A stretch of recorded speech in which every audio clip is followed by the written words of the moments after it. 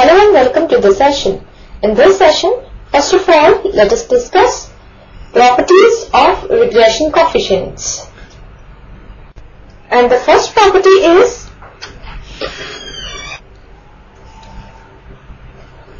correlation coefficient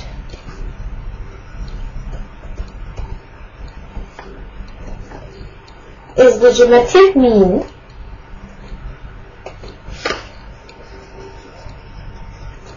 between the regression coefficients.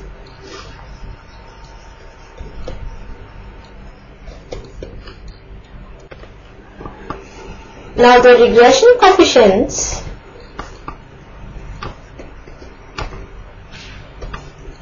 byx, which is equal to r into sigma y over sigma x, and bxy, which is equal to r into sigma x over sigma y,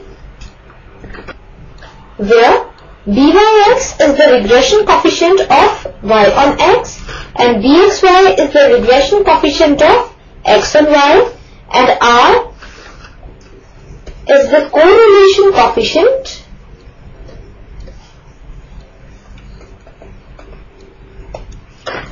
and sigma y is the standard deviation of y and sigma x is the standard deviation of x.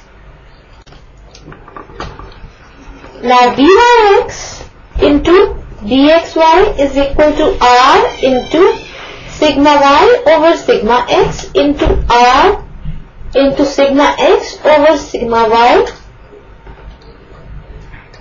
which further implies byx into bxy is equal to r square, which further gives r is equal to plus minus square root of byx into bxy. Thus we can say that the correlation coefficient r is the geometric mean between the two regression coefficients byx and bxy. Now from this equation we have r square is equal to byx into bxy, which is further equal to summation of dx into dy over n into sigma x square into summation of dx into dy over n into sigma y square, which implies r is equal to summation of dx into dy all upon n into sigma x into sigma y, which is called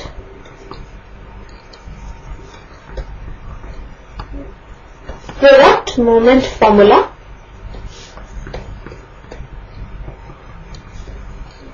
due to Karl Pearson. Now let us start with the second property, and which is if one of the regression coefficients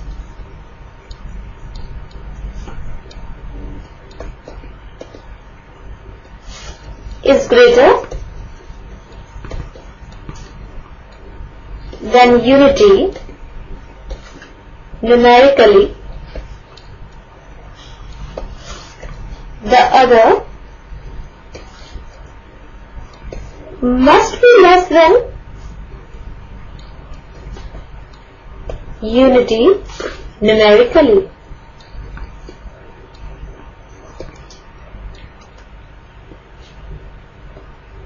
Now the two regression coefficients are byx and bxy. Now let the regression coefficient of x and y, that is bxy, is greater than or equal to 1, then this implies 1 over bxy is less than or equal to 1. Now let this be equation number 1. Since byx into bxy is equal to r square, This we have proved earlier. Now we know that the value of r varies from -1 to 1. So byx into bxy is equal to r square is less than equal to 1. Therefore, byx is less than equal to 1 over bxy is less than equal to 1. And this is from this equation, that is from the equation number 1, as 1 over bxy is less than equal to 1. So we have taken one of the regression coefficients, that is bxy greater than equal to 1, and we are getting the other regression coefficient, that is byx is less than equal to 1. Similarly,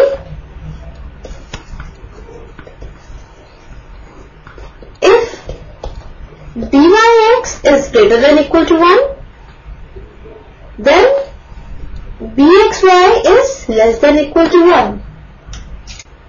Now let us discuss the next property, that is arithmetic mean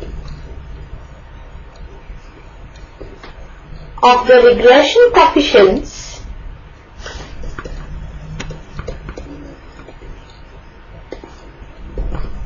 is greater than the correlation coefficient.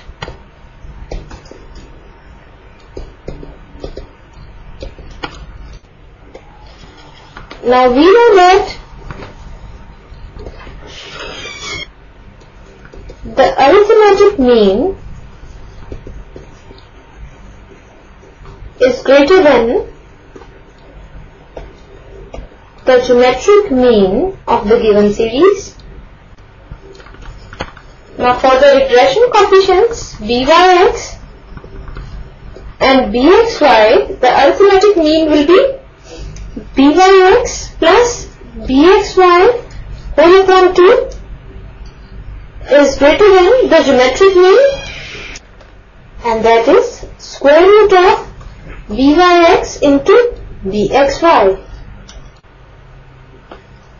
Or we can write byx plus bxy whole upon 2 is greater than r, because the correlation coefficient is the geometric mean between the regression coefficients.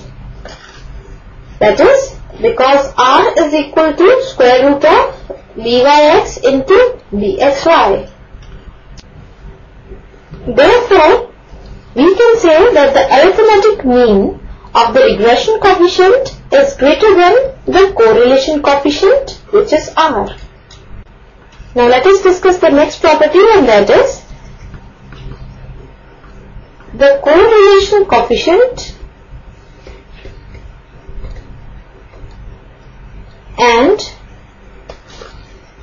the two regression coefficients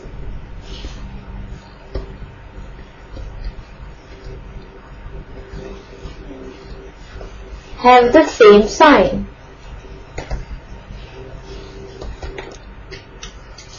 Now let us start with its proof. Now we know that the regression coefficient of y on x, that is byx, is equal to r into sigma y over sigma x, where r is the correlation coefficient, sigma y is the standard deviation of y, and sigma x is the standard deviation of x. And the regression coefficient of x and y, that is bxy, is equal to r into sigma x over sigma y. Since sigma x and sigma y are both positive, therefore byx and bxy have the same sign as that of r. That is, if r is positive, then byx and bxy both are positive, and if r is negative, then byx and bxy both are negative. Now let us discuss the next property, and which is the regression coefficients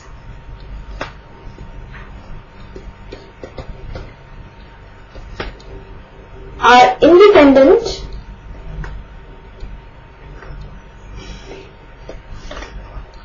of the origin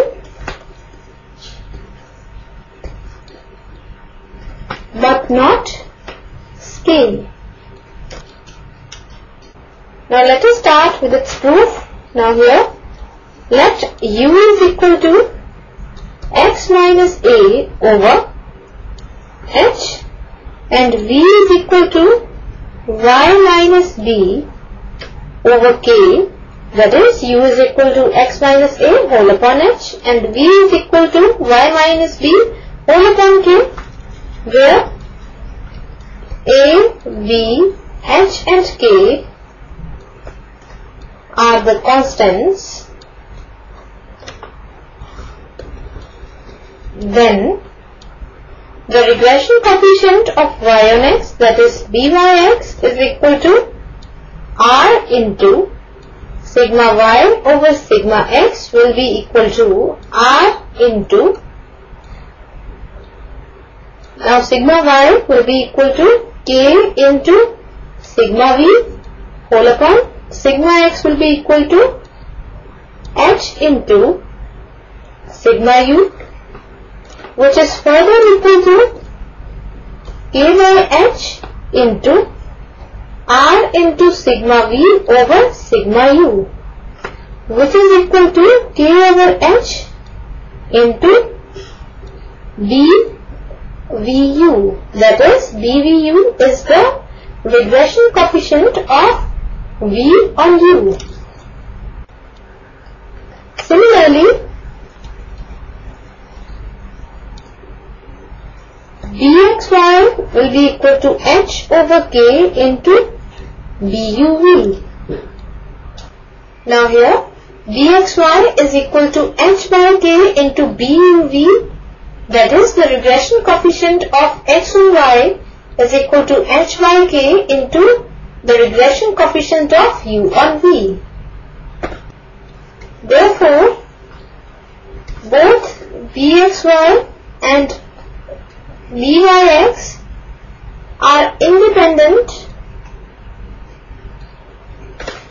of the origin, that is of a and b, but not of the scale, that is h and k. Now let us discuss the angle between two lines of regression. Now the regression equations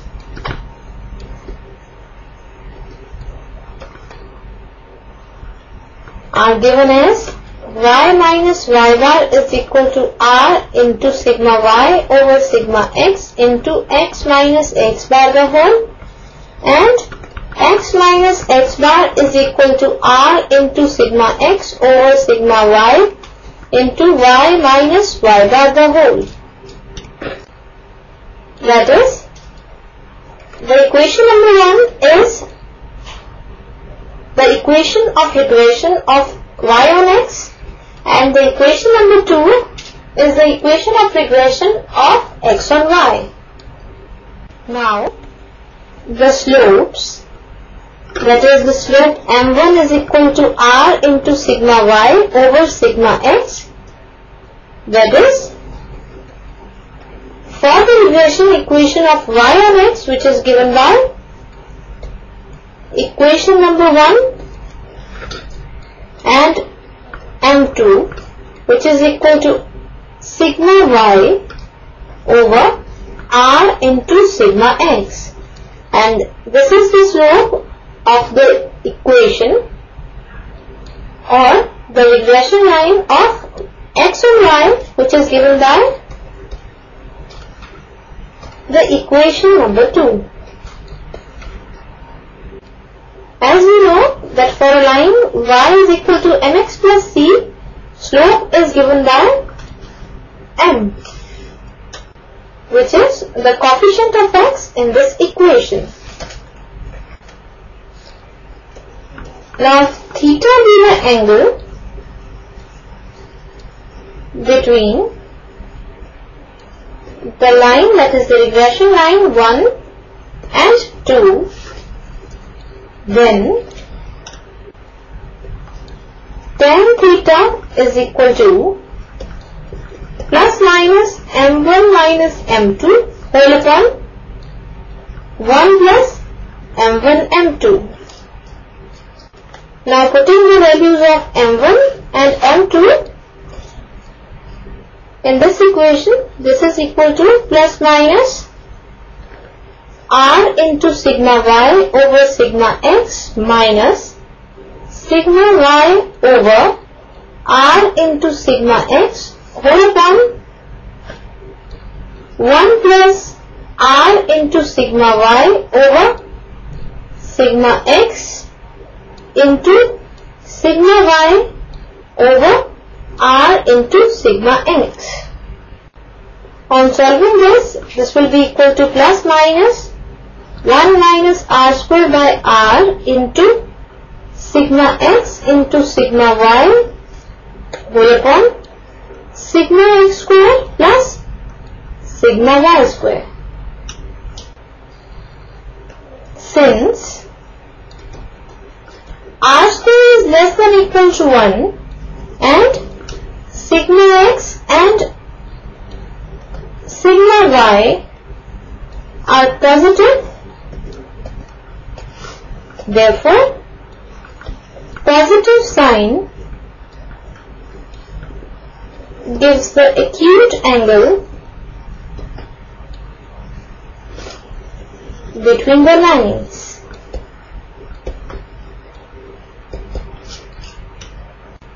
Now we have got this as the value of tan theta, and by these conditions tan theta will be equal to 1 minus r square by r into sigma x into sigma y whole upon sigma x square plus sigma y square. That is, we are considering only the positive sign in this equation. Now let us discuss the corollary 1, that is, when r is equal to 0, then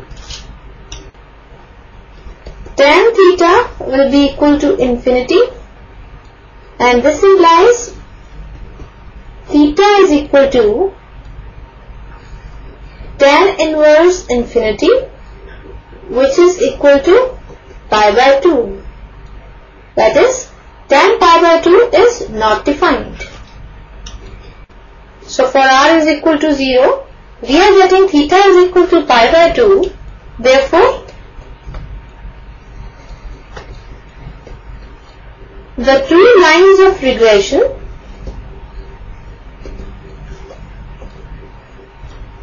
are perpendicular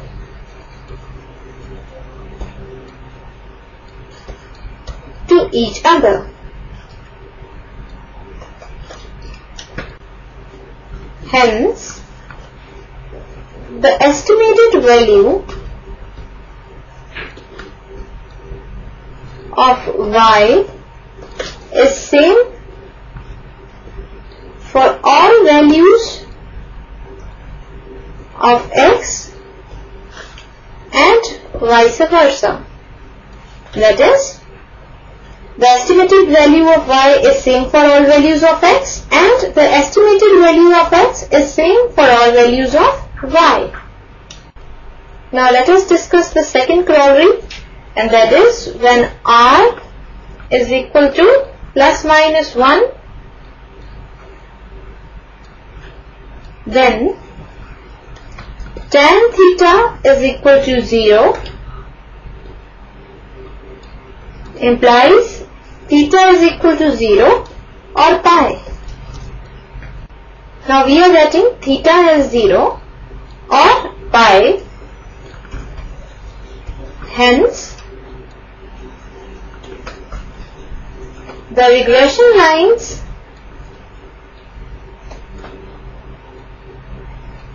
coincide and there is perfect correlation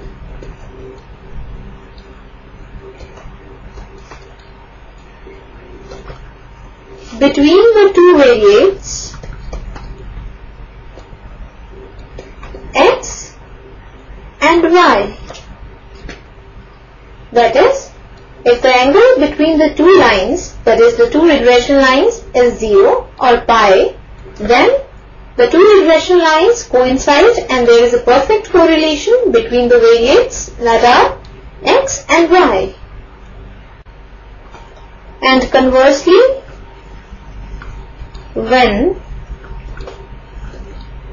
tan theta is equal to 0, then this implies 1 minus r square over r into sigma x into sigma y whole upon sigma x square plus sigma y square is equal to 0, and this implies r square is equal to 1, and this gives r is equal to plus minus 1.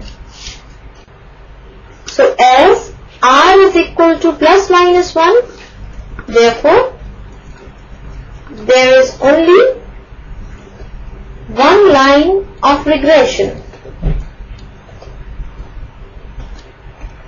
That is, the two lines of regression coincide if r is equal to plus minus 1, and there will be a perfect correlation between the two variates x and y. So in this session you have learnt about properties of regression coefficients and angle between two lines of regression. So this completes our session. Hope you all have enjoyed the session.